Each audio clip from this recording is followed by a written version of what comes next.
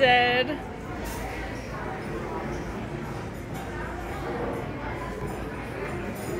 It's probably not the face I want to make on screen.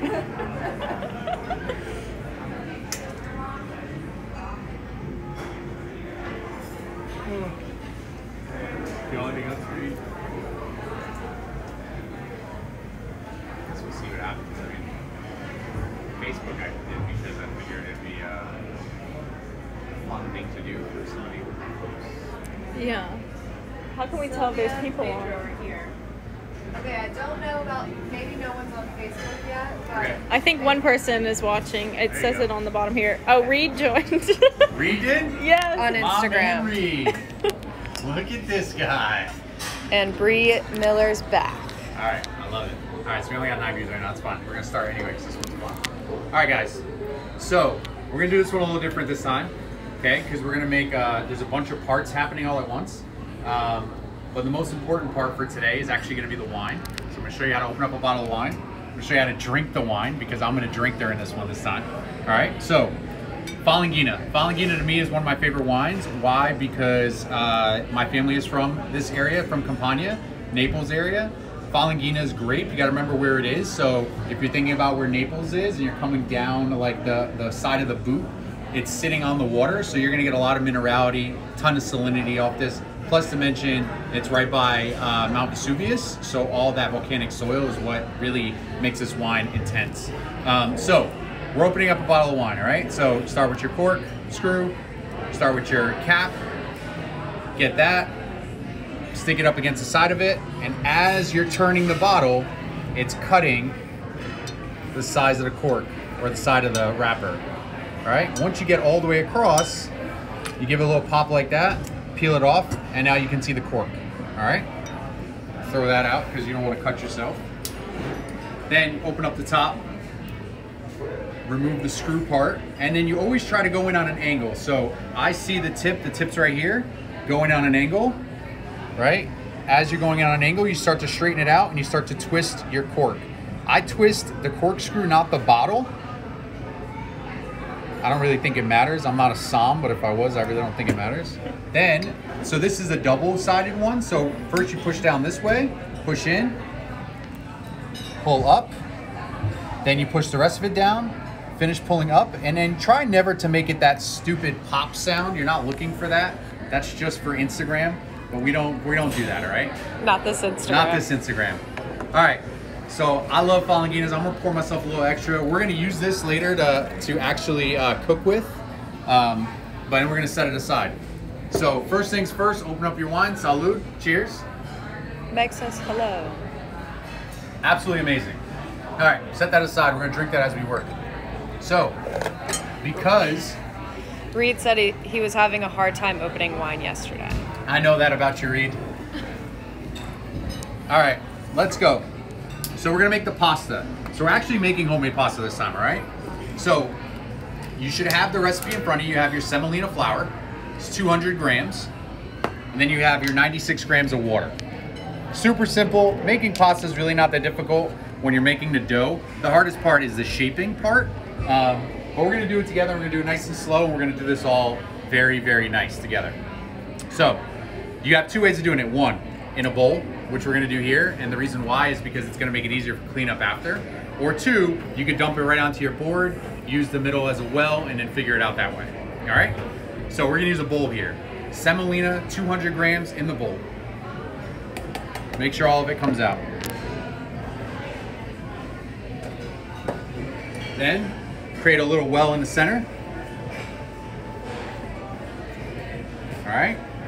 Then all 96 grams of water goes inside.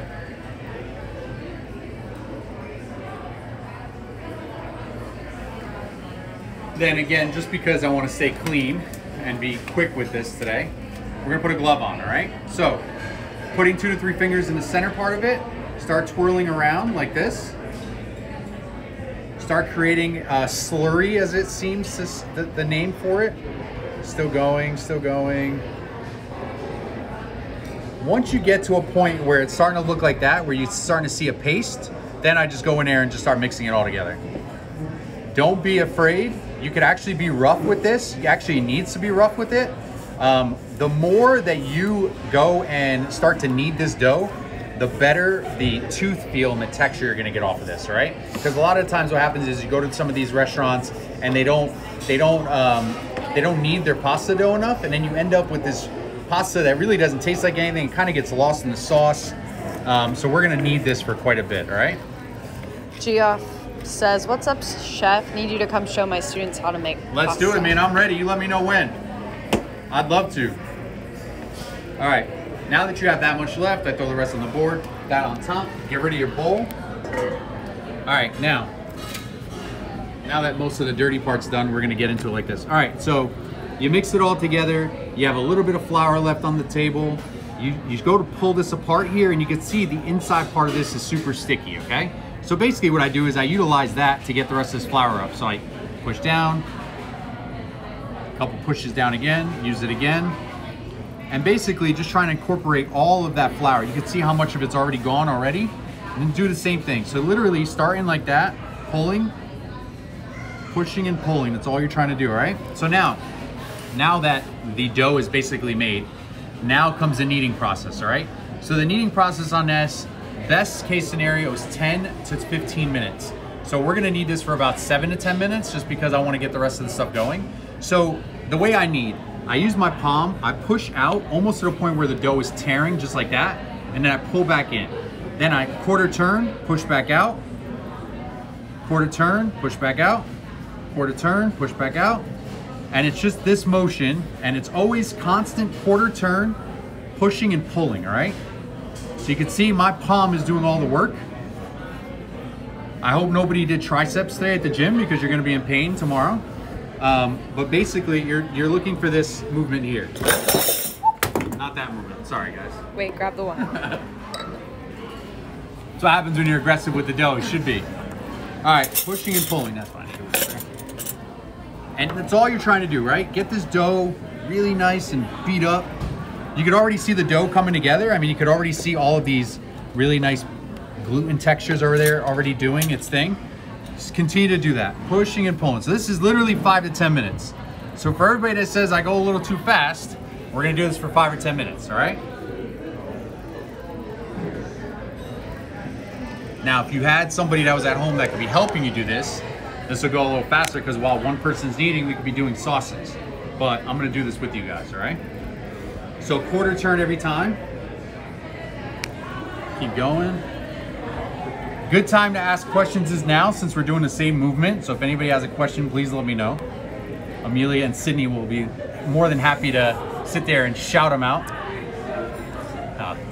What's up, Jay? TR imagery. There it is, love Chef Pat. All right, still going. So you could actually see it becoming more and more smooth. See, like now when I go to pull it, it kind of goes back together. That means you're forming glutens, and that's the good thing. That's what you want in pasta flour, right? If I were to go to pull this and it would curl all the way through and it never came back, then you know that you didn't develop enough gluten in here, okay? Continue to go. Another 5 minutes of this, 3 to 5 minutes of this, and you'll be fine. It's a lot less dough than we normally would make, so it's not gonna be a big deal. All right. Tanya Cole says, Chef Pat's the go. Thank you. All right, so do this for another 2 minutes. Is this a dough you need to let rest? Yes, so we are gonna let this rest. We're gonna do it together. You'll see in a second, because by the time this is done resting, we're gonna have all of our sauce ready to go. All of my pasta dough that I make, I let rest, okay? So normally, I do a 24-hour rest when we're doing it for the restaurant. Obviously, you can do it for less if you wanted to.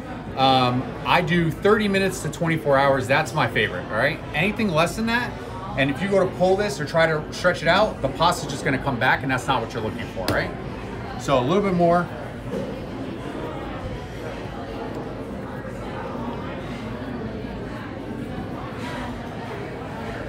All right, we're gonna stop right here. So now, take your dough, make sure it looks like a ball, all right? Wrap it in plastic, put it in a bag, put it in a container, just like that. Put a top on it, or wrap it up, put it in your fridge, and we're gonna start making the sauce, all right? So, I'm gonna throw it right in that fridge right there. All right, now,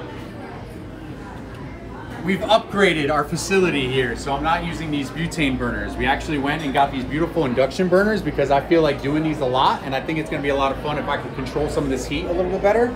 So, on the right-hand side, pasta water, because obviously we're making pasta. I'm gonna make sure it's boiling, all right? This pan here, we're gonna use to make the pomodoro sauce. So, pomodoro sauce, you guys saw in the recipe. I did garlic, right? A little bit of olive oil, tomato cans, and that's it. So literally, take your knife, borrowing Chef Blake's knife. Shout out to Chef Blake, he's downstairs. Nice chop, nice slice of the garlic. All right. 1.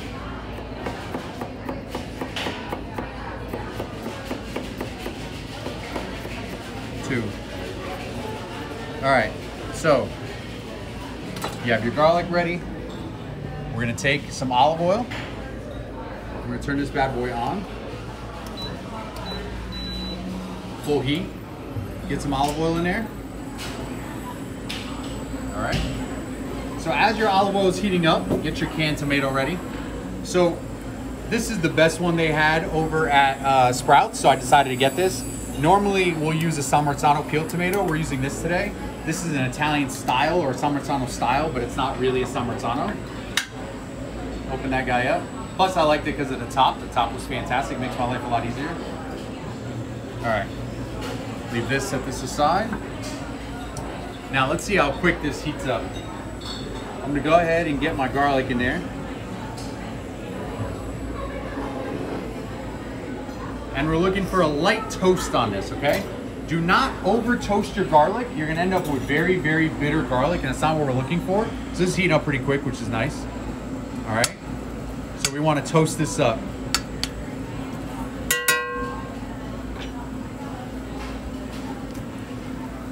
I'm gonna put a couple basil leaves in here. It already smells fantastic. That olive oil. All right, so these pans work fantastic. I love this thing. So it's already doing its thing. It's already starting to toast.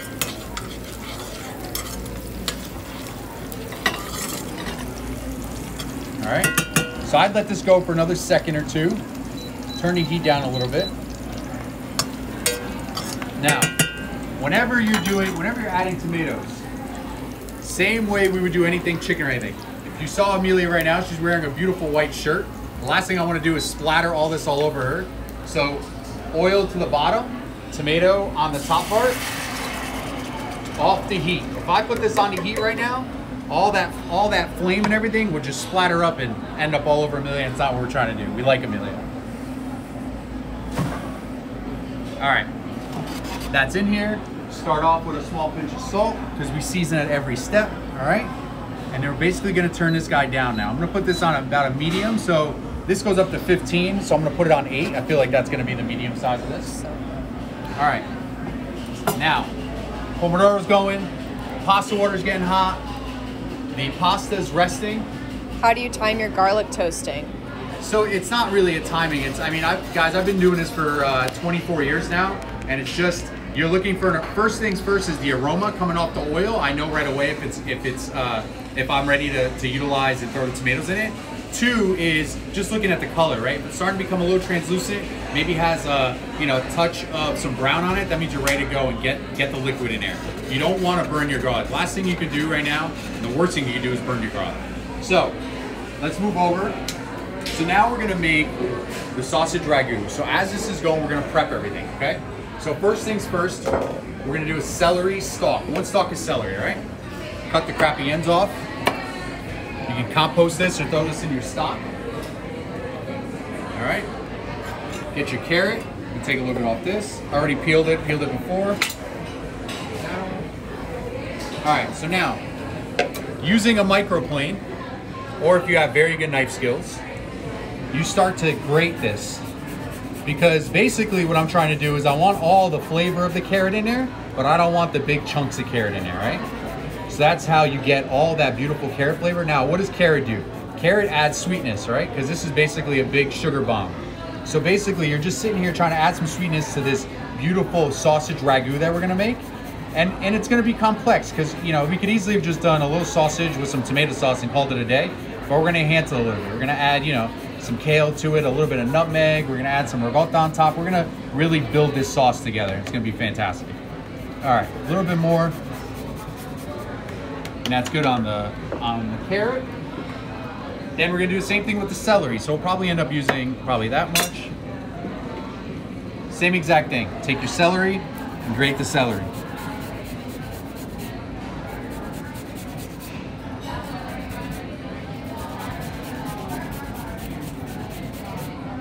So this is a technique I learned when I was working in New York City, actually, for Mario Batali. So this is how he would make his marinara sauce. I despise that word because I don't like putting this stuff in my tomato sauce in general. I like utilizing it when you're making ragus or a nice braise. I'll use this, but I'm not a fan of using this in just straight up tomato sauce. As you can see, my tomato sauce is strictly garlic, a little bit of basil, maybe a little bit of chili flake if you want to, but it's super simple. So this is ripping a lot faster than I want to because, again, first time we bought these things, so we're gonna test it. So I'm gonna turn it down. All right, now we have our celery and our carrot. We're gonna put that in a container and set it aside.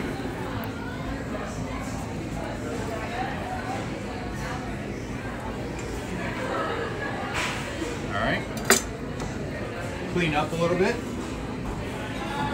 Stay clean when you work. All right, then shallots. If you guys watched the last time, you'll learn the shallot technique real quick. So directly in half because we want to start with a smooth surface. All right, and I got another little baby one here because these two are kind of small. So the way I do my shallots, all right, start this way first. Basically, I want the part with the stem still on it, kind of on the back end, and then the front end is the part that's open. So what I do is I start and I pull down, but I don't go all the way to the end. And the last thing I want to do is cut directly through this. So I kind of start with this here, and then I push down right towards the middle. All right.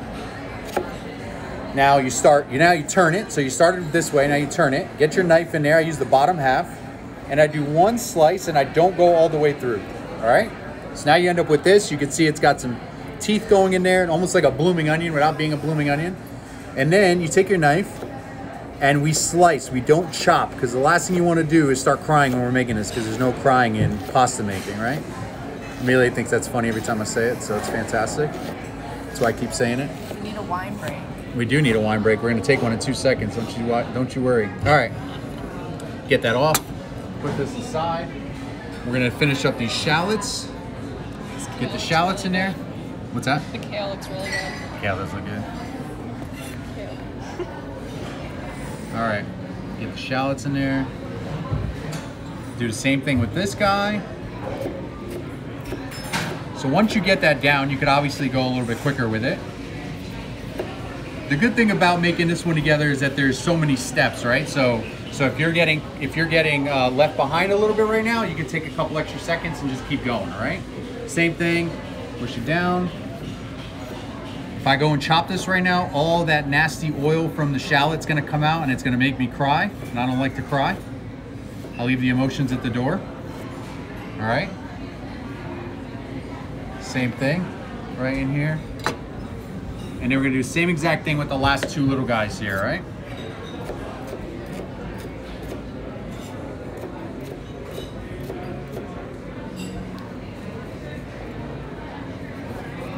Same exact thing.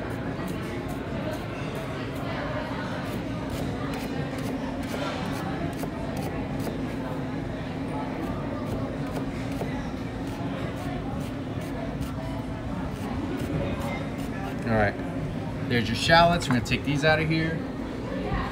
Check our tomatoes, all right, because you don't want them to go crazy. So now, as you can see, like your tomatoes are boiling, right? They're starting to break up a little bit now. Give it a little hand, right? Start breaking these tomatoes up a touch. A little bit, just like that. All right, we're gonna come back to that. We're gonna keep breaking it up in a second. But for now, just keep doing that. All right, come back over. Let's finish these shallots.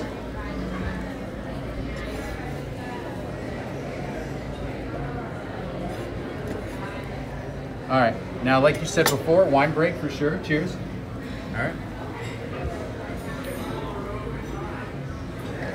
It's so fucking good. All right. Now, let's get that microplane back using a garlic clove. We're gonna do the same exact thing we did with the carrots and the celery. All right, so there's one. We're gonna do one more clove here. Just like that. All right, set that aside. Now, you're basically done with this microplane, unless you only have one microplane. I have another one here for later for the nutmeg, but I'm done with this one for now. So again, like we said earlier, clean up as you go, okay? Give your board a wipe. Now we're gonna start prepping the rest of this stuff, okay? So, we're done with our garlic. We're done with everything, and all we have left is exactly what we're using, okay? Let's go to the kale. So we have this beautiful kale. This is called lacinato kale. This is Tuscan black kale. It's my favorite kale ever. All right, I'm not a big fan of those, what they call dinosaur kale. They're disgusting. You normally use those to garnish crap that you have on for dinner parties, and we don't do that, all right? So lacinato kale, the way I do it, I start pulling the stem out, and once I get to a point, I actually use the stem and then pull. All right, so you get rid of the stem, keep the leaves, okay? Same exact thing, we're gonna keep doing this. Remove the stem, pull, leave the stem, leave the leaves there, and pull the stem out. All right, we're gonna do that with all of this because I like kale in this pasta dish a lot. Same exact thing. It's like deboning a chicken. Yeah, like deboning a chicken. I like that. It's good. All right, keep going. Because we're gonna blanch this in a second, guys, and when I go to blanch this, there's not gonna be much left. All right? And by blanching, it means cooking something in salted water and then shocking it in ice water, okay? That's probably enough. No, I said all of it. That's probably enough. The rest of this, tomorrow, keep it, chop it up, make a salad with it, all right? Now, the stems. I don't like to throw these out, okay? Normally what we'll do with these is we'll blanch them as well and throw them in here, but for today, just because we have a little bit of less time, the other thing is you just compost it, all right? So we do a little bit of composting at the restaurant, so we just compost it, all right? Now, that's ready to be prepped. This is prepped. I have my sausage. We're gonna get this prepped now, okay? So sausage, throw a glove on because you don't wanna keep washing your hands in between. If you don't have gloves, then obviously wash your hands in between. All right, get this guy going. Check your tomatoes again. Make sure if your tomatoes seem to be sticking at the bottom, do not scrape at it. Just change your pans, okay?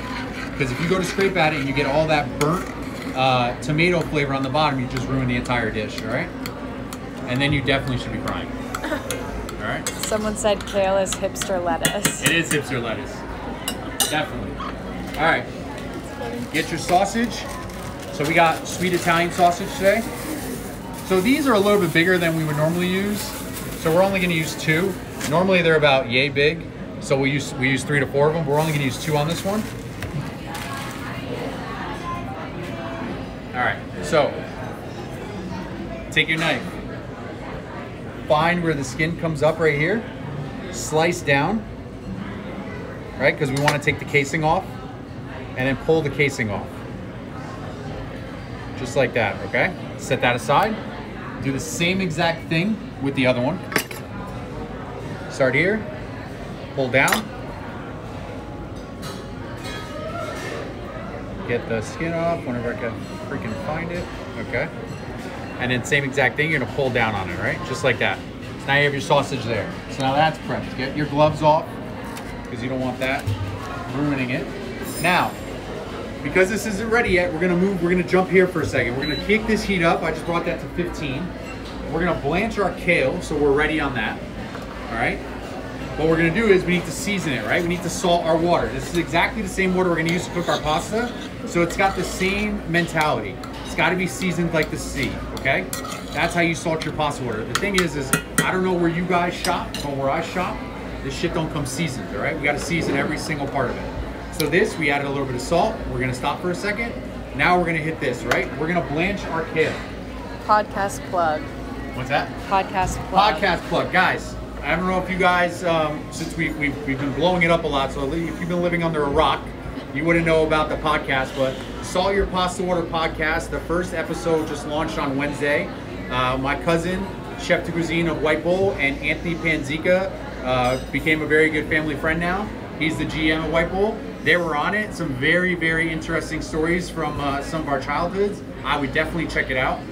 You could go to the Instagram page, it's Salt Your Pasta Water podcast, and then just click the link and just listen. It's fantastic. A lot of swearing, so don't watch around your kids, because I'm not going to change the way I am on anything that we do. So the way I swear I am in public is the way I'm going to be. Anyway, if I come to your table, I'm probably dropping the F-bomb, and I apologize now, but I probably am. All right, seasoning our pasta water. Get some salt in there, right? We're going to give that a taste in a second to see where we're at. Give it a little twirl.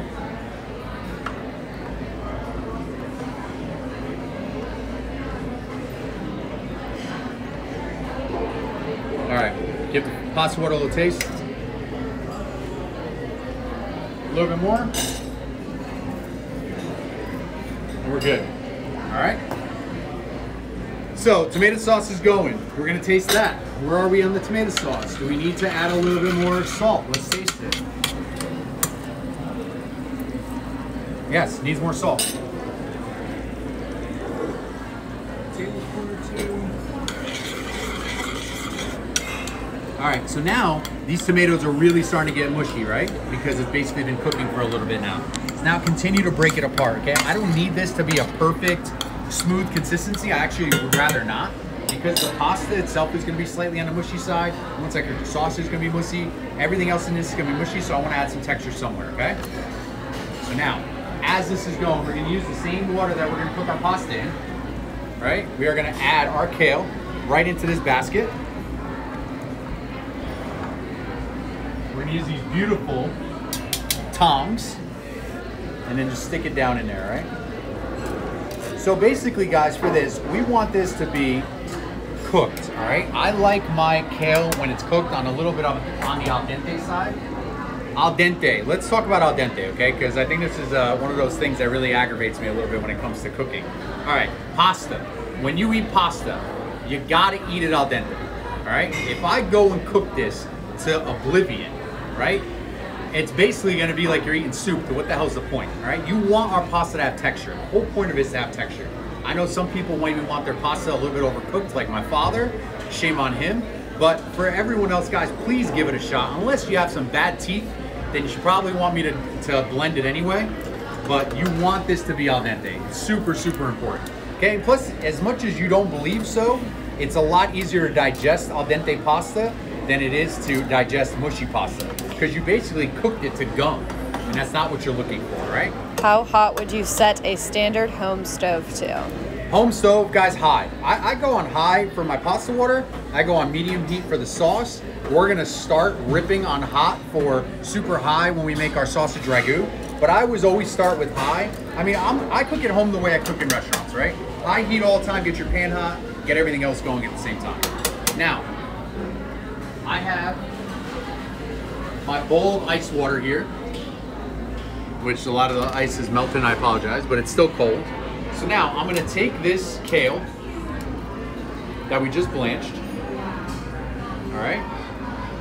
And I'm gonna go right into this ice water with it because I'm shocking it, all right? Now, the reason for this is because I wanna keep that kale green, or keep it that slight, is this green? I'm colorblind. It's Yes, green. Okay, it's green. I wanna keep it green, okay? I guess it was slightly black before. Hi, Emma. So I want to keep it green. So that's the thing, right? When you shock something, you're keeping all of that color beautiful in there, and that's what we're looking for. All right, so now that's staying there because we're gonna cook our pasta in there. We're gonna turn this down to a simmer because we don't need that for a little bit. Now we're gonna come over here and we're gonna finish this kale up, okay? Get yourself another container. This is my favorite part of kale when you blanch any kind of vegetables, to be honest with you, is you want to start with a nice ball and then squeeze all of this water out, okay? You don't want that water. If you add this water into your sauce is gonna taste just like kale, and it's not gonna have any sausage flavor at all. So get all that water out, all right? Put that on your cutting board. And then, super simple. Now it's got a ball here, flatten it out a little bit so it's easier to work with, and just give it a chop. Just like this. Now, you don't like kale? Don't put it in there. You like spinach? Let's use spinach. You like Swiss chard? We use Swiss chard. You don't want to put sausage in this dish? You don't have to put sausage in this dish. This is just how I do it. You could easily have just done this with no sausage and just do a kale ragu. I'm fine with that. Get that into its own container. Put that right there. All right. Now we're set. Clean up our board. Okay. Wine break for sure. Wine break. Salud. All right. Let's take a look at this tomato one more time. Give it a little twirl. See where we're at. All right. Taste. Awesome. All right. That's done. We're gonna take this nice towel here, put it down so we don't burn these tables. Put that down there. That's gonna sit. It's gonna wait a little bit, all right? All right, get another saute pan, okay? Put it down, kick the heat up to high. And we're gonna start with a little bit of oil. So if you guys need me to slow down, let me know. I don't wanna get too far ahead. All right, a little bit of oil in the pan. So this is the way we're gonna do this ragu. It's gonna be done in stages a little bit, okay? And you'll see in a second. Because after we're done doing this, we're gonna make the pasta together. After we're done making the pasta, we're gonna cook it and everything's gonna be assembled. It's gonna be amazing, all right? So, oil in the pan. Start off, add your sausage in here. Start helping it, break it apart a little bit because we're gonna break this all apart with our spoon in a second. So start helping it break apart. Finch Creek Farm says, love you, brother. I love you, Cass. Hope you're feeling better, my man. All right. Get all that sausage in here. I want to have a lot of meat in this dish because I like that ragu texture when there's a decent amount of meat in there. All right. So we're looking to make sure we get a little bit of color on this, okay? Let that go for a sec.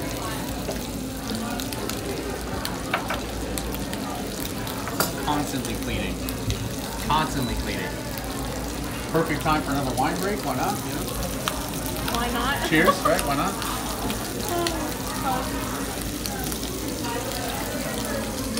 All right. Now, I can already see it working, all right? Get your spoon underneath there. You can see some coloring happen. So now you start breaking the sausage apart. All right, don't be afraid. You can use the back of the spoon. Start pulling on it just like that. I'm looking to get this sausage cooked, but I don't want these huge chunks, all right? If there's a couple chunks in there, it's not a big deal. But these really, really big chunks is not what we're looking for, all right? Bree Miller says, shout out, thanks for doing these. Love it, learn something new each week, especially when I can't go to Grana every day. Thank you, Bree. Appreciate it. We're gonna do it every week, I hope. All right. Keep going, keep pulling at it just like that. And you can see it's almost cooked already. All right, we're gonna keep doing that.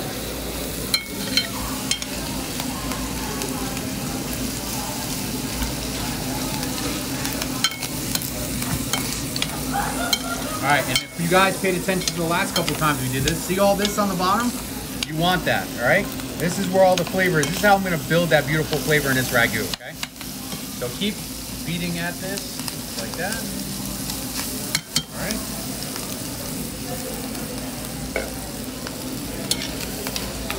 All right, a couple more times like that.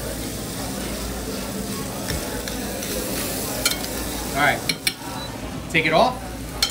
Keep all that fat in there, so you're gonna wanna skim this. Get all that sausage out.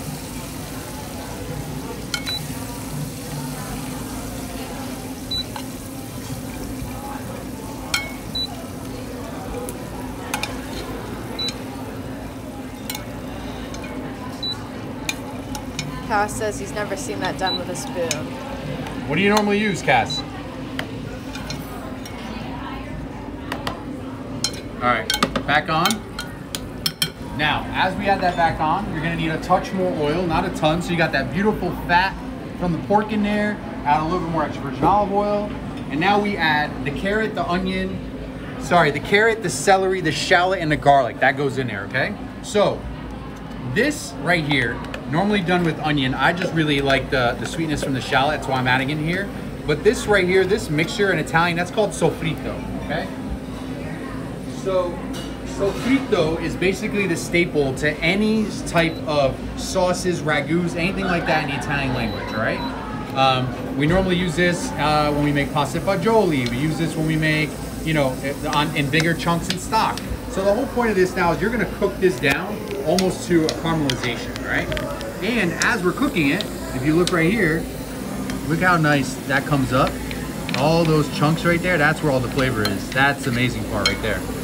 All right, so I'm gonna jack this guy up on high because I wanna start getting a little bit of caramelization on here. Then I may lower it later. All right, as that's going, anytime we caramelize something, we add a little bit of salt. We're trying to draw all that water out, and we want to caramelize this a touch, okay? So if I didn't add salt, it would take a little bit longer for all that liquid to come out. So I'll start scraping the bottom. See how I'm scraping the bottom of this right now? So we're getting all that flavor out of there, right? Plus, after we're gonna deglaze this with the wine that we're drinking, right? If you wouldn't drink that wine, don't use it to cook with, okay? Because the whole point is you get to drink it as you're cooking. That's the best part. Don't buy cheap wine to cook with. Don't buy cheap wine to drink. Please. Spend a little extra on the wine, it's delicious. Where do you buy this wine? So this, guys, we sell it here. I don't think you could probably get this at Perrine's or at Vinoteca. Probably have to go somewhere where, you know, there's a little bit more knowledge about wine. Maybe Murphy's may have this, but like your Trader Joe's or anything like that probably is not gonna have that. All right.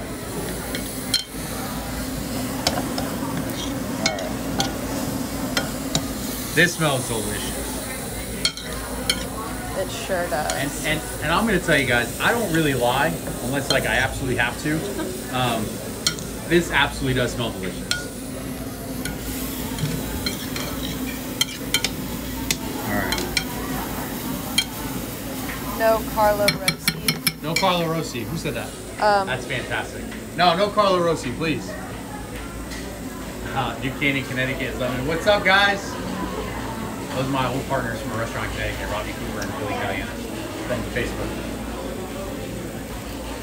What's the name of the wine again? Can you? Falanghina. Absolutely amazing.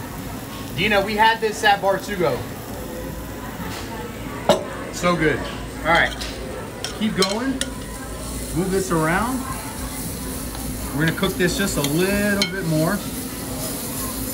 Right, all that right there, that's what we're looking for. All right, cook this a little bit more. And you can see it already starting to caramelize. It's already changed color. You could smell the shallots toasting. You can smell the sweetness in the carrots. The garlic's doing its thing. This is really looking good now. All right, now, before we use up all this wine and I end up with none left, pour myself another glass. I'm gonna end up probably having to share these with these ladies here, so. Here we go. Always off the heat, guys. Last thing you want to do is burn yourself. Last thing you want to do is catch this thing on fire. So off the heat, add some wine. All right, back on the heat. Now it really smells good. Oh yeah. Now, take your spoon and start scraping the bottom of the pan. All these bits here, you can see it right there in the video. All that, you want that all in your sauce, all right? Really start to scrape the bottom. That's where all the flavor is, right there. All right, so if any of you guys have watched this before, you see what I like to do anytime I use any kind of alcohol in my cooking, I like to reduce it almost so dry, okay? I want the sweetness in it. I don't want it to taste like wine, okay? All right, that's gonna start going. Kick that up a little bit. This guy will kick up a little bit. Sausage move over, kales here. Move everything to this side because we're gonna finish this off and then we're gonna start rolling some pasta. All right? So for anybody that has been talking shit about our classes selling out and you didn't watch this, shame on you, okay?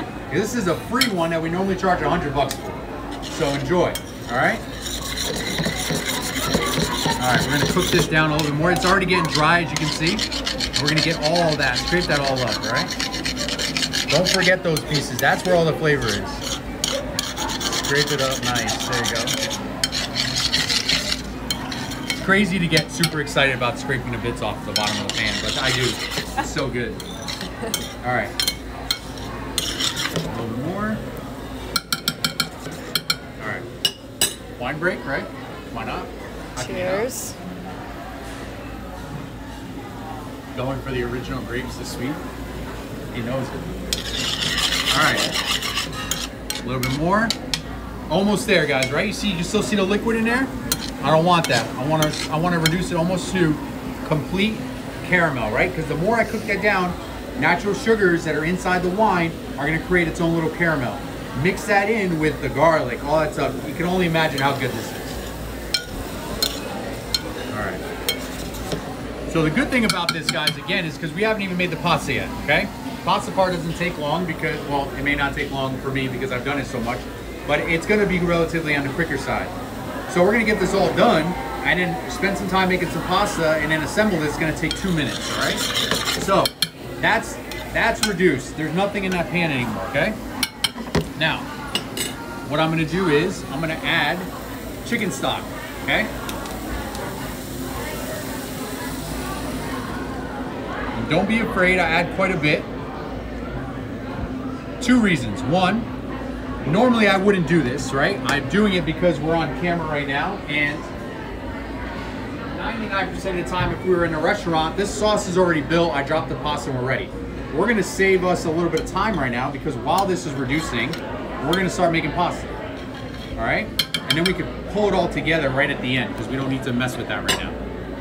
Now, turn this guy on high, let it come up to a boil, and then we'll reduce it a little bit over time, and then we'll also allow us again to gain some time doing this. Do you mind grabbing that pasta for me? All right, I'm gonna do the pasta right on the table because I think that's gonna be easier.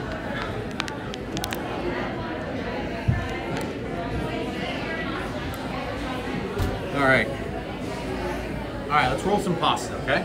So let's start with this dough that we made. Already super nice to use, you could just tell. All right, so I don't spill the wine, another wine break. All right, beautiful pasta dough, push it, it comes back. Cut it in half. Cut that in half, cut that in half. Okay, start with that. Set these aside. So you're gonna start with one piece here, just like this, okay? Center your table. You can put a small dusting of flour. You don't need a lot, just enough to like make sure it doesn't stick. Using one hand, start to roll it. Okay, you can see it's already starting to turn into a cylinder. Now, a little touch more flour down. All right, so you got your little log here. Now, starting in the center, apply even pressure going all the way to the outside of the table, all right?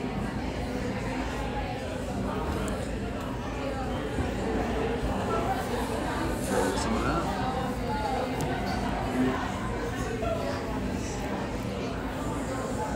All right, you end up with a log like this.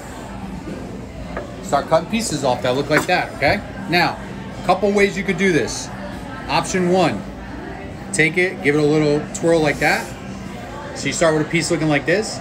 Take 2 fingers, pull very hard against the table, and you make your cavatelli or your raschiatelli that way. So raschiatelli means to scrape, okay? So we're scraping it across the table. So we're gonna do the same thing again, cut a little piece off, a little twirl in your hand, so you end up with a piece that looks like this, okay? Start there, 2 fingers, just like this, and pull hard. Do not feel like you're gonna rip it. Trust me, you won't, okay? And if you do, good for you. You're very strong and probably want you to work pasta for us anyway, okay? Again, cut a little chunk off. Found an Italian deck of cards. There you go. All right, pull. Just like that. So if you guys read in the notes there, you see Finch Creek Farm, my man Farmer Cass said he found an Italian deck of cards. So the Italian deck of cards. Let's chat about that. So we announced our new restaurant opening about a week and a half ago, 2 weeks ago, called Bastone. Bastone is the clubs, or the ace of clubs in the Italian card deck. It was my grandfather's favorite card, and every time he had it, he got really excited, he slammed it down on the table. So that's what we're naming our restaurant, okay? Bastone is gonna be a mozzarella bar. It's gonna be a very cool vibe, and it's gonna have very, very cool pasta there, and we're really excited about it. So, we need to make more than 4, but for now I'm gonna show you that, okay? You're probably not like watching me like the free class. So, hey chef, missing your food, man, can't wait to visit again soon. Let's plan a trip. Bill, my man, I can't wait for you to come down, bro. It was a big surprise when I saw you at White Bull a couple years ago. All right, same thing, guys, pull across, just like that. So now, if you're working at the restaurant and we're sitting here and you're my pasta guy, 65 of these are one order, all right? So when you come in and you're paying 18 bucks for a dish of pasta, you know why you're paying that much, okay? This is not easy. It takes some hard work to do this, but it's worth it, all right? This pasta's delicious. Pull straight across. So again, guys, I've been making pasta for a very long time. So I'm obviously gonna make these a little bit faster than you are.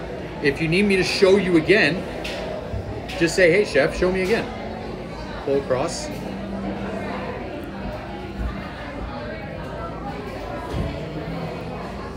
So it's just like cavatelli, really not much different. So what I did though is I brought a cavatelli board with me.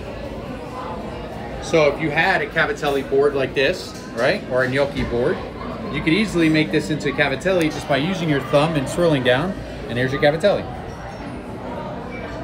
All right, so if you have one of these boards, bust it out. Let's start using that if you want. It's up to you.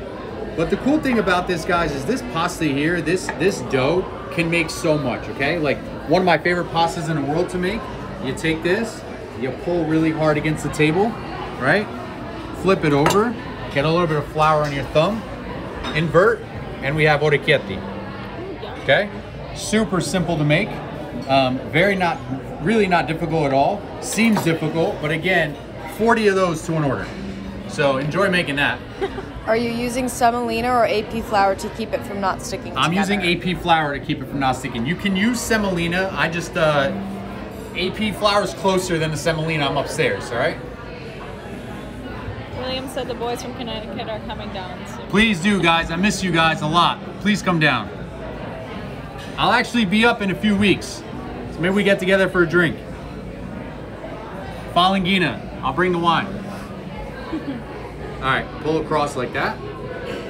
So obviously we've made none, so we're gonna speed this process up a little bit, and I'm gonna really get to work here. So, cut, cut.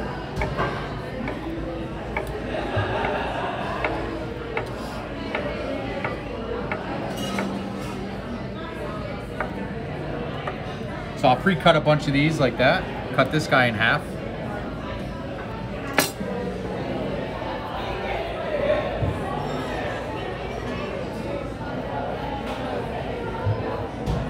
Same thing.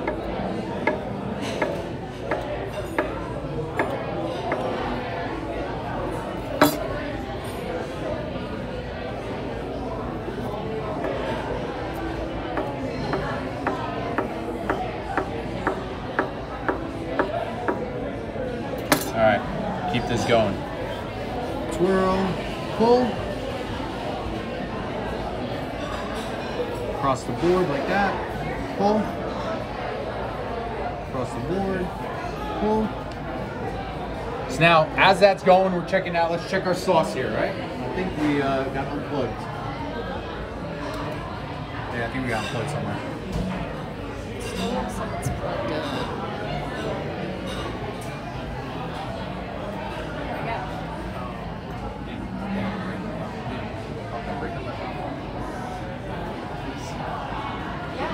Please. Thank you, ma'am. Because if not, I kind of screwed here, ma'am. We're gonna have to migrate down to the kitchen. Yeah. All right. Pull across like that. We'll keep going. Sorry, guys. Technical difficulties. It's probably why I don't like to use electric to begin with. All right. Keep going on this guy. So again, really not a difficult pasta to make. These aren't one of those difficult ones that's not gonna be, it's gonna be impossible at home. I mean, the other way, guys, is you could easily just do this, use the back of your knife this way, pull across like that. You end up making the same thing, cavatelli or raschiatelli. Meg says, what music do you like to listen to when you make pasta? All right, so, is this my wife that's asking me this? Okay, honey, you know what kind of music I like? I only listen to Andrea Bocelli, Cher, or Celine Dion while I make my pasta. Don't know why. Actually, yeah, I'll tell you why. I mean, it's easy. So, when I was working at my restaurant in Connecticut, not the one I owned, but one of the first restaurants I worked at was called Bella Luna. We, for some reason, loved listening to Cher as the restaurant was open. So we listened to a ton of it. And then what I did was we ended up we put some speakers downstairs in the basement. And when I would work down there and make pasta for the restaurant, that's all I would listen to is Cher. Then I guess as years went on, I started incorporating a little bit of Celine Dion, because that's my girl, right? And then after that, I absolutely love Andrea Bocelli. So I would listen to him a lot too. I'm, for everybody that knows me, very comfortable with my sexuality. But if Andrea Bocelli walked in the door, he'd probably get a kiss on the lips. All right? I love me some Andrea Bocelli. The other person that would probably get that is Massimo Bottura, the chef from Italy. He's another amazing human being. I also think that my wife said if there's ever anybody that she would leave me for, it would be Massimo Bottura. So honey, sorry I just put you on blast. But he's an amazing person and I don't blame you. All right? What's your favorite restaurant from your hometown area, region? I have a ton of friends out here from North Bridgeport. So I'm gonna tell you guys the truth. The reason why I moved is because I hated all the restaurants over there. I think they were all pretty horrible, and my restaurant was the best, so I got out of there. No, all kidding aside, my favorite restaurant in Stamford, Connecticut is Polici's. It has that real old school vibe that I love so much. Bless you. Thanks. So that would probably be my favorite restaurant by far, would be Polici's in Stamford. Fairfield, I didn't really have a favorite restaurant. I mean, my favorite pizza place in Fairfield was Colony Grill by far. Bridgeport wasn't really a fan of anything up in Bridgeport. Norwalk, I mean, it's not popped. The breaker popped. No, can I get to walk back here? Yeah, dude. The outlet number is. What up, Rye? What up? That's Ryan, he's the general manager. There's Sam. She handles all your events. Samantha at BranaATL.com for all your events. Please give her a call. Yeah, give me a call. Call Ryan for reservations. Bree says Valencia is her favorite. Valencia is fantastic. I actually really like Valencia a lot. It is very interesting for me. That's why I think I like this so much. But yeah, I agree. Valencia is good. Valencia was actually down the road from the restaurant that I own. That guy, he's leaving at 8:01. What are you talking about? Ryan. Oh God. So TMR Imagery here, right? He takes a lot of our photos. So he's a really good friend of mine, and he is pretty well known in Connecticut for photos. He's a really great photographer, and we had him come down and do some photos of the restaurant last time he was here. So he got to meet the crew. So very interesting people that we have working out here. Right down to your measurement in grams. Need to make my way home from Jersey. Please come down. And I love your last name, bro. Love your last name. We got to figure out if we're related. All right, keep pulling across, guys. Super simple, really not that difficult. We're having technical difficulties with the burner, but it gives you guys some time to keep up, so it's not that bad. All right, keep going on this, because guys, again, I've just been doing this for 15 minutes, and look how much we have. None. All right, keep going with this, okay? So again, give it a little twist, pull across, twist, pull across, twist, across. All right, keep going. Same thing, cut.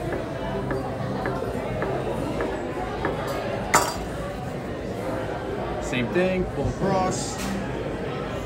Sweating today, they got me working. All right, clean this up so we don't have any mess from here. All right, we're almost there, I promise.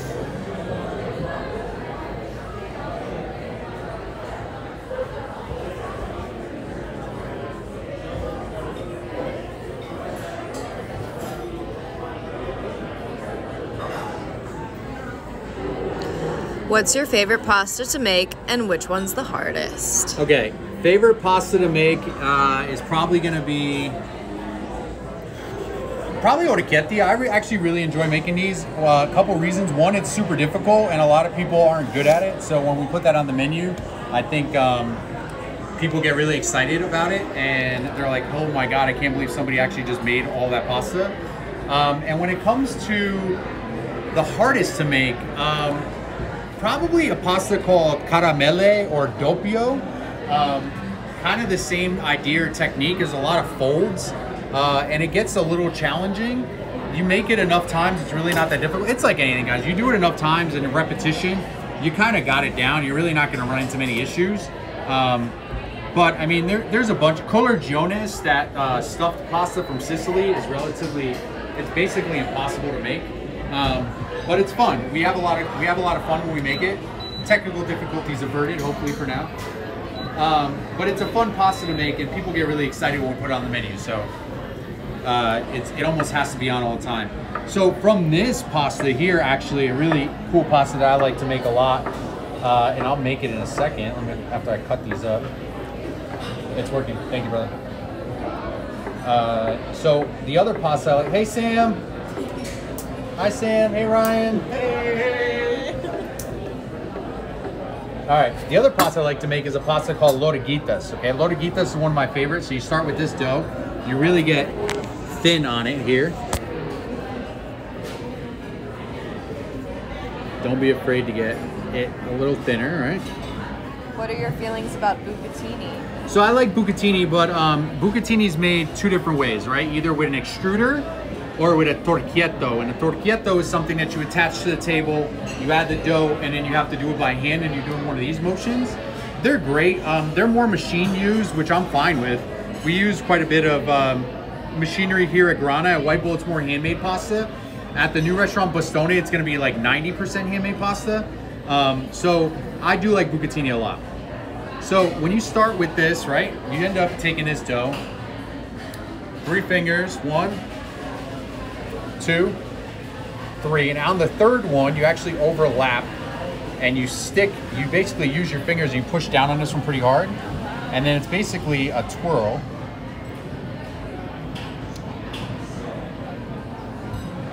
And then once you get to a certain point, you pull, and that's a pasta loriguitas. Insanely pain in the ass pasta to make, but fun. Why not, you know? So one more time. Pull too hard, and I'm sorry. Maybe I'll make a smaller one. Same idea though. Pull it across, and you're there. Super simple to make, but you know, probably the most simple in my eyes because I made it a lot of times. So I'm sorry I keep using the word simple. It's usually literally using flour and water, and then it's a couple twists and turns. But I can see how it can be difficult for a lot of other people. Let's finish this up as that's boiling. So let's look over actually at the sauce now that our technical difficulties are over. And we're gonna let this boil. I mean, you can see already that a lot of it has already been reduced, and we're gonna keep reducing that down. Already smells amazing. Absolutely amazing. All right. We've run out of room on one plate, so we're gonna add a little bit more flour here. Likes 18 people. Everybody always says I get excited and I'm amazed when I see how many people come up, because I mean, you just never know, right, guys? I mean, like, you don't know who's gonna find this interesting, and you know, I mean, I tell people all the time, like, I feel like I'm a very humble person. I consider myself a nobody in Atlanta, and you know, we'll get there eventually when, you know, our name will get bigger. But you know, I do get amazed when there's 18 to 20 people on here. What's up, Nick? What's up, Chef? So Nick's one of our new managers here, and we're happy he's here. He just started this week. So when you guys come into Grana, say hi to Nick. Dana on Facebook says, "Hey Pat, when are you coming to Connecticut?" Who's this? Dana. Dana cried. I can't see. Hey Dana, I'm actually gonna be up in a couple weeks. I'd love to see you. I didn't reach out to Trish yet. I know she had the baby, but I will. I'd love to see you guys. I'll be up actually in middle of August. So I'd love to see you when I come up. Wine break. Definitely a wine break. Did anybody say it yet? Bree says that this is her wine time when she has a 1-year-old. Oh, I love it. All right, wine break. Let's do it. Cheers. right. So still going, guys. Do you like to use the whole wheat flour when making pasta dough? I don't mind it. I don't mind whole wheat flour at all. I actually really, really love whole wheat flour. I like the texture it brings. I love the flavor. At White Bowl, we mill a lot of our own flour, and we use an actual ancient grain that's very similar to a farro there. So sometimes a pasta there may have a little bit of an off look to it in color. It's because of that reason. But I actually really, really like whole wheat flour. Little bit of a inside scoop on whole wheat flour though, is whenever we make whole wheat flour, we use the same amount of regular flour, we just add some whole wheat flour for color. So they do the same shit at Barilla and DeCecco, wherever the hell else you buy your whole wheat. So don't think for a second it's more healthy, because it's not. All right? Just a little inside scoop for you. All right, we are almost there. I mean, probably not gonna do all this pasta just because I don't feel like we need it. I lost it again. Maybe it's just too much power. Yeah, can you unplug the wine fridge? Let's see if that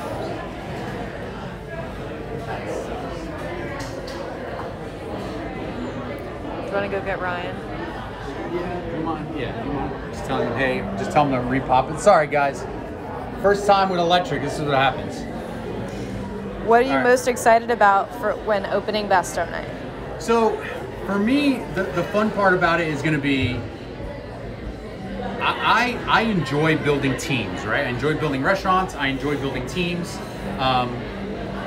I just really like that aspect of it, bringing people together and really starting to, like, you know, build this empire that I've always wanted to build. You know, I started in Connecticut and I sold it all to move down here. But that's the fun part for me. And then on top of it, it's bringing that mozzarella bar aspect to Atlanta that's not here, right? So like, I'm from Connecticut, so there are no mozzarella bars there either. But I feel like what Atlanta's missing is like true, really, really authentic Italian.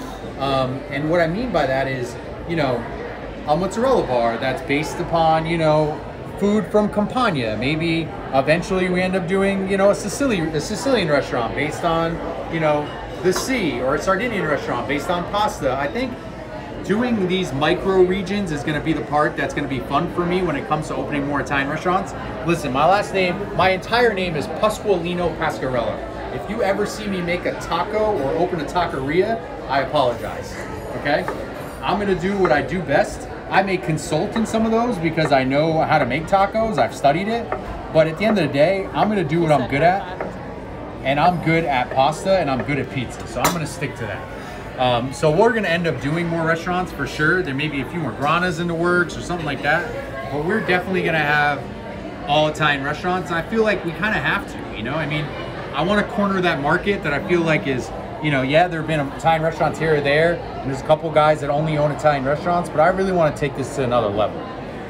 All my wine lists are all going to be Italian. Actually, White Bowl's in a transition right now of going to all Italian.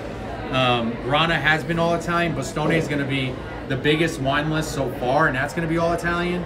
I want to be able to teach people, like, you know, what Italian food is like, you know, and how to drink Italian wine, and why I wouldn't serve a French white with something that we have here. I unplugged your wine fridge. Maybe that'll help. Oh, did you hit it? Flip the switch. It busted again. Yeah.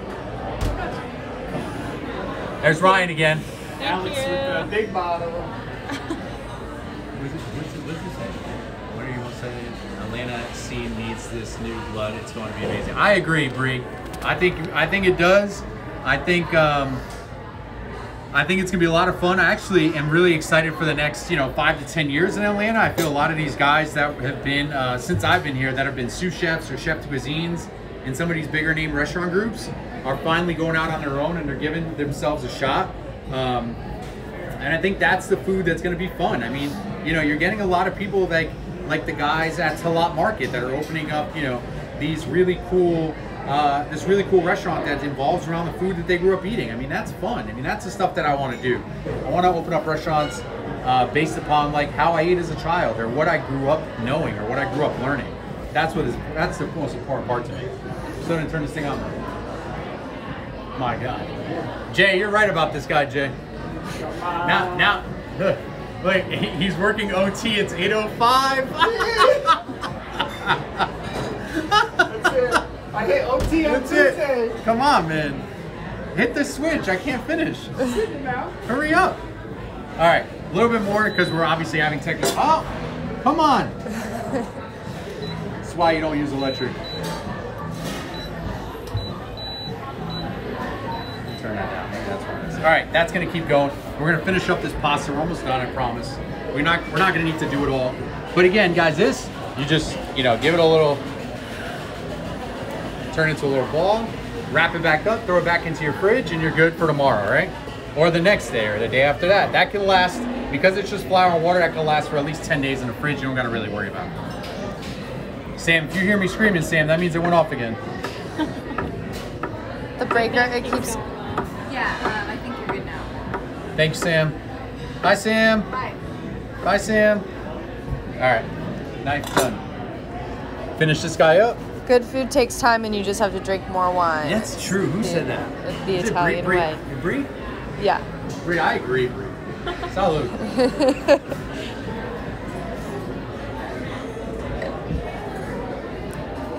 Pat, you make delicious Italian food. You do make. Thank you, Dana. I appreciate it. I keep forgetting which camera to look at.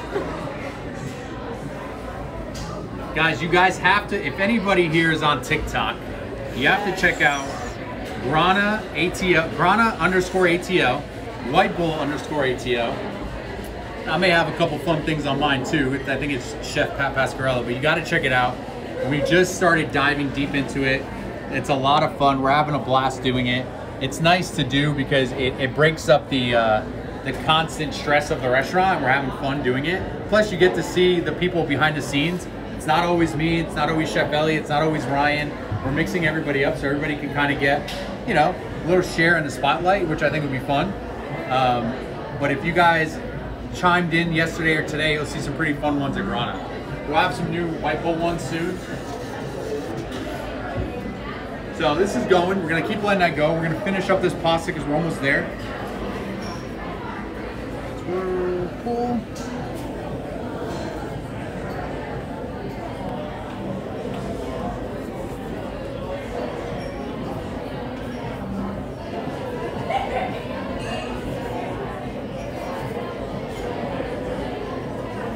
Almost.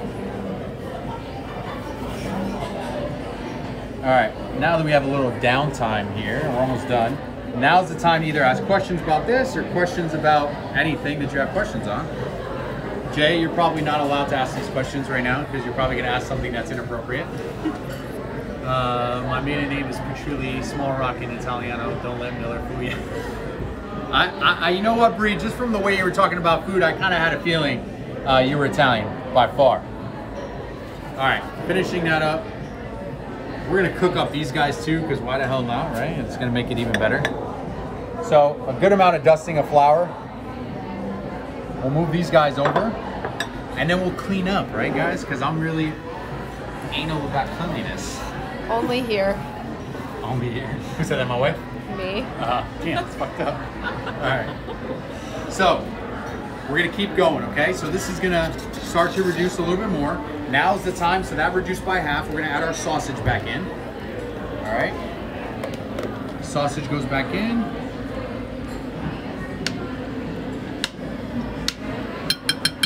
Get all that good juice in there. After the sausage, your kale goes in.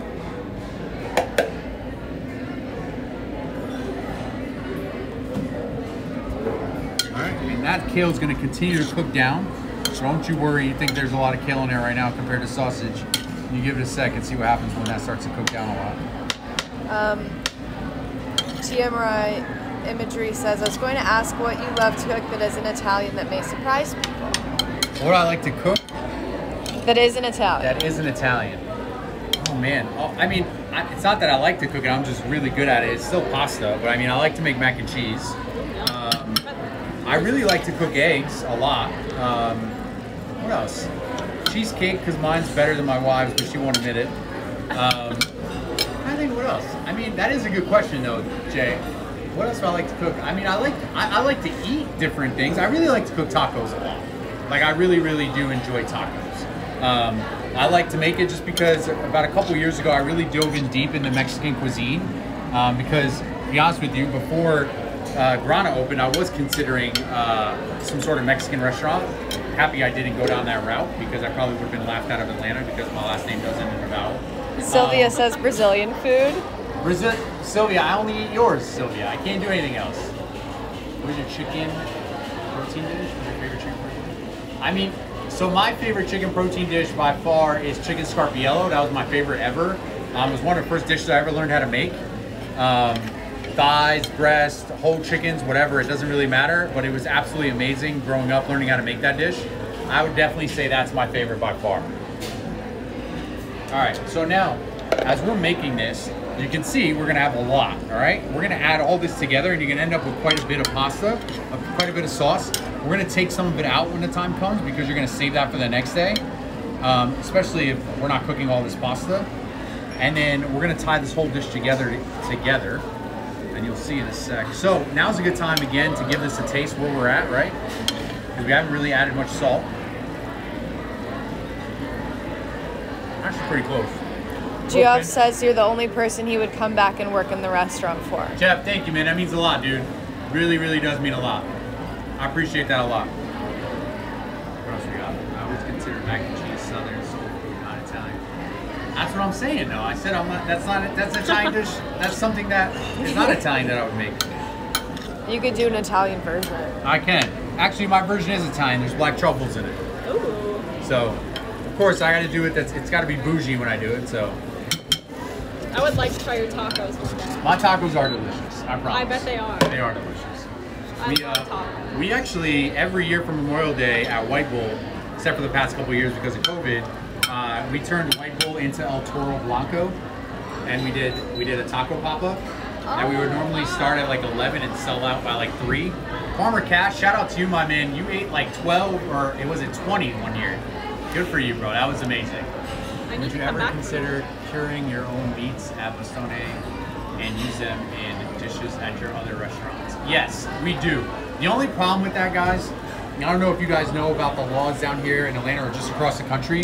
You need something called a HACCP plan. So a HACCP plan is basically a plan that you need to develop. It went down again.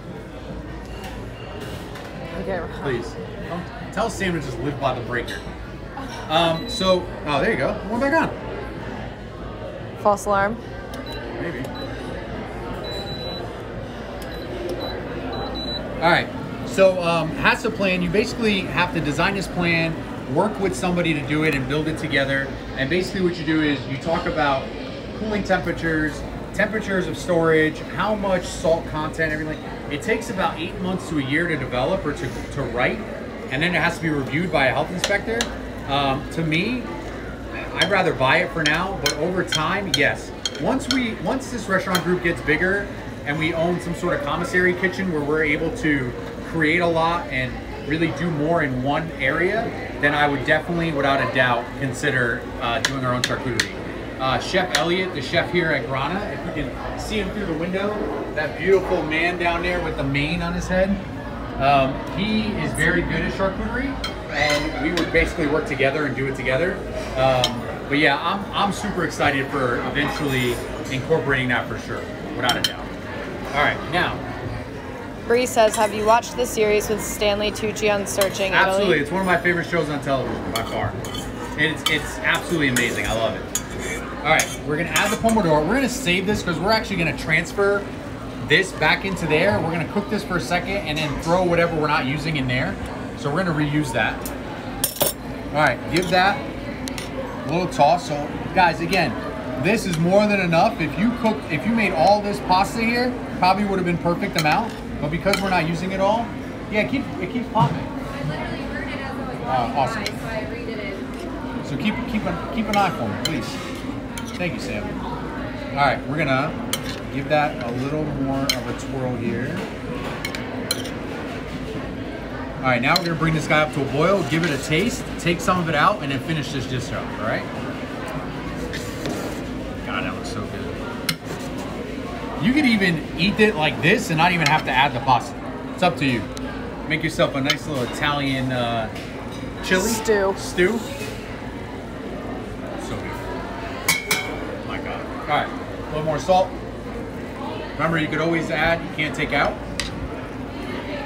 All right, now we're gonna take some of this out because we don't need all this, right? So again, you can use this tomorrow, however you want it. Put this over some rice maybe a little bit of polenta, maybe some quinoa. I'm on this quinoa kick right now. My wife can't keep enough of it in the house.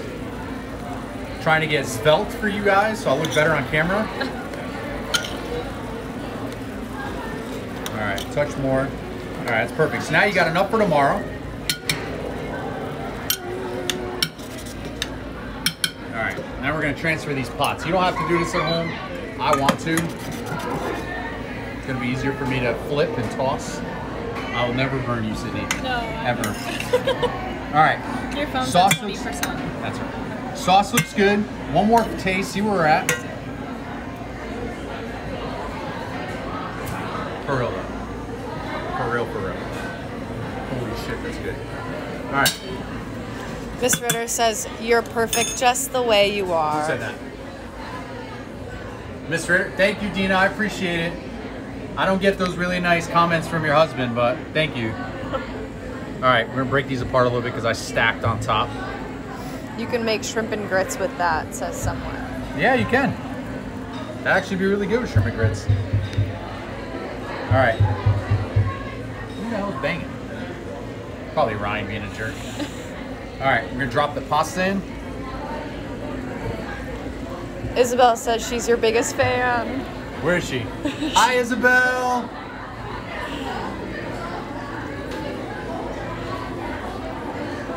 All right, get all this pasta in here. Jay says, he'd swipe right, just saying. Thank you, sir, I appreciate it. All right, we're gonna clean this up so we don't make a mess. All right, guys, now it's time to bring this whole dish together, right? Which is the funnest part of cooking, okay. So, pasta is cooking. We're gonna give that a little twirl in the basket. Make sure it doesn't get stuck. You said what? Ryan said, who is that guy grabbing wine? What a gem. Get back to work, bro. Get back to work. All right. All right, guys, so now that's working. So what time is it? You know what time it is, right? Wine time. Wine break, why not? Wine time. Bro, I'd swipe right just saying, Jesus Christ, that's fantastic. I'm happy Chef Ellie hasn't chimed in today. Wowie, Pat looks amazing. Thank you, guys. All right, a little bit longer in here. We're gonna wait for that guy to come up to the top. Then we're gonna finish this dish. I'm telling you, it is awesome. It looks amazing. And it's still reducing, which is gonna make it even better. If we have to add a little bit more, we will. Break up your sausage a little bit more. So now think of the flavors in here, right? Tomato, chicken stock, wine, kale, garlic, shallots, carrots, celery. There's a lot happening. And then on top of it, we're gonna add some ricotta on top. We're gonna add a little bit of nutmeg. We're really gonna bring this to another level in a second. You'll see. Who do you think makes the second best pizza in Atlanta after you? I really like Bruni Napoli. I think Bruni Napoli makes a really good pizza. They're right down the street from us here at Grana. I'd say that our pizzas are very similar in flavor and in texture. I think our pizzas are two of the most, the pizzas that resemble Neapolitan pizzas the most by far. It's softer of a dough like it's supposed to be.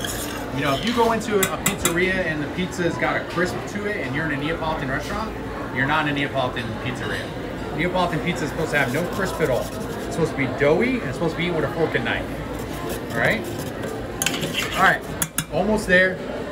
So if you see what I did here, took a little bit of this pasta water and I added in there. Two reasons. One, more salt because they needed a little bit more. Two, the starch from here is gonna thicken this up. All right? Have you had one Fornello? I think one maybe Fornello, I have a not. restaurant. No, I have not had it. All right, pasta, get more of that in there. Get all that pasta in there. Look how good that looks. We have all these different shapes, which is gonna make it even better. And then just give it a little twirl, just like this. All right, just like that. We're gonna add the smallest amount more of the sauce and one more tablespoon of the of mostly kale because I want more kale in there, right? What are your thoughts on New Haven pizza? All right, let's talk New Haven pizza. Who asked that question? All right, Jay. I love New Haven pizza, right? I think New Haven pizza is fantastic. I think Sally's is light years ahead of Pepe's. I think Pepe's, to me, is just not the style of pizza I want. It's always burnt, in my opinion.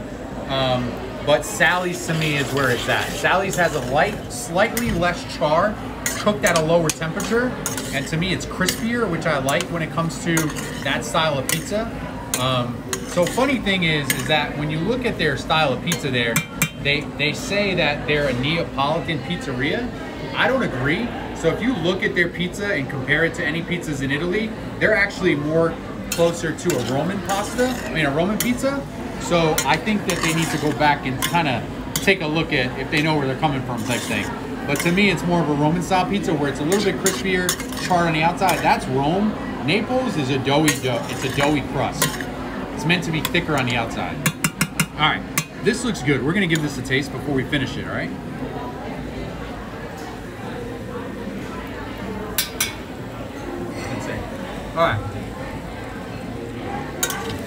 All right, that's reduced as much as I want it to be. We're gonna turn this guy off. So look, there's no sauce on the bottom. That's when you know this thing is reduced enough. Now let's finish this, all right? Olive oil. A little bit on top. This is gonna give this a nice earthiness to it, but it's also gonna give the pasta a shine. You can already see how shiny the pasta is there compared to how dull it is here, okay? Give this a quick toss. This is for the gram because I'm gonna be bougie and do this the right way. All right, and now we're gonna plate this, guys. My favorite part. We're gonna go right here. Before we do that, we need another sip of wine. Anthony's dad wants a doggy bag. You want a doggy? Of course. Carm, come on. I'll just make this at the house. I'll come over and make it. All right.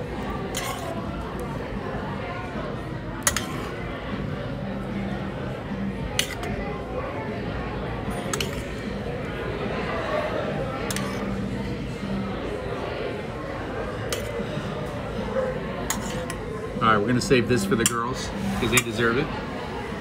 All right. Can't say no to that. You can't have meat, right? I can't have meat. You're right. I'm sorry. No, you're good. All right, now, finishing touches. Ricotta cheese, okay? Whip it up a little bit.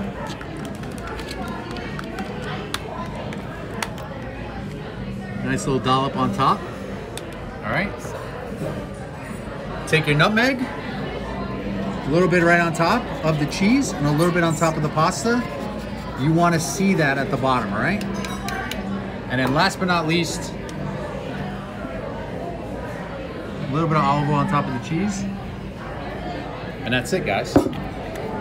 Looks so Absolutely amazing. good. Smells delicious. It looks fantastic. When is the next pasta making class? Couple weeks.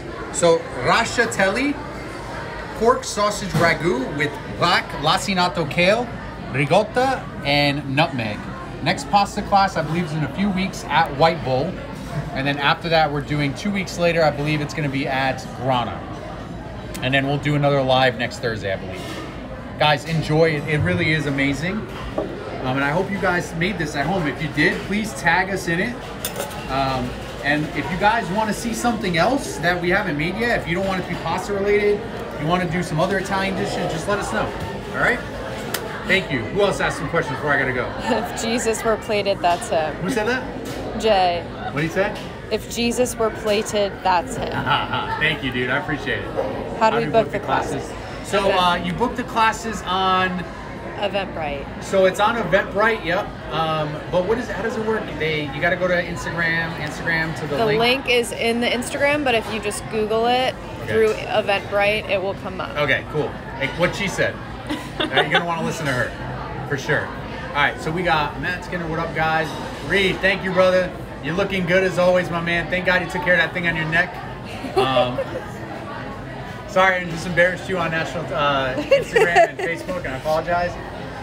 Dana, love you. I'll see you guys soon. Bill, I'll see you soon. Hopefully I can meet up with all you guys at the same time while I'm up in a couple weeks. Thank you guys. And it's the biggest one we've done so far, right? 20 people. It had 25. Awesome. Thank you guys. Enjoy. finish on this? Yes.